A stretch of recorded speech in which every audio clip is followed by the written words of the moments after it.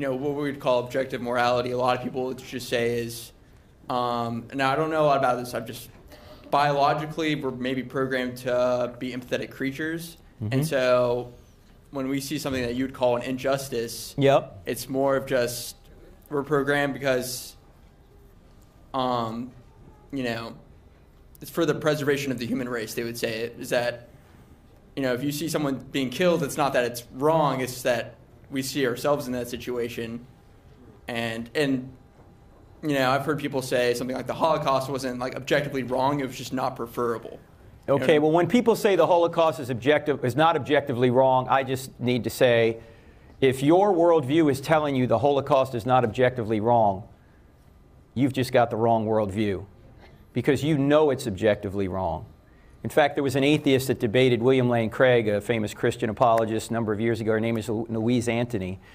And she admitted something to him about moral values. She said, any argument given for moral skepticism will be built on weaker premises than the fact that we know certain things are objectively right and other things are objectively wrong.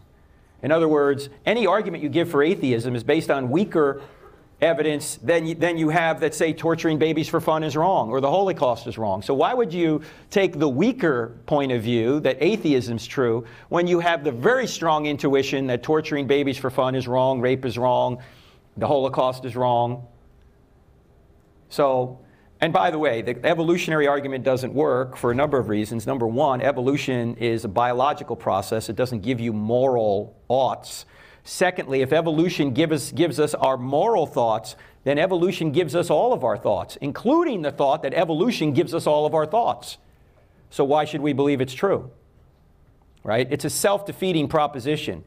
Some of these evolutionists want to say that, in other words, that evolution gives us these moral feelings, and they just want to reserve it to moral feelings. Well, why not, if you're going to say evolution gave you your moral feelings, maybe evolution gave you all of your feelings or thoughts. Well, if that's the case, why believe what you believe is true?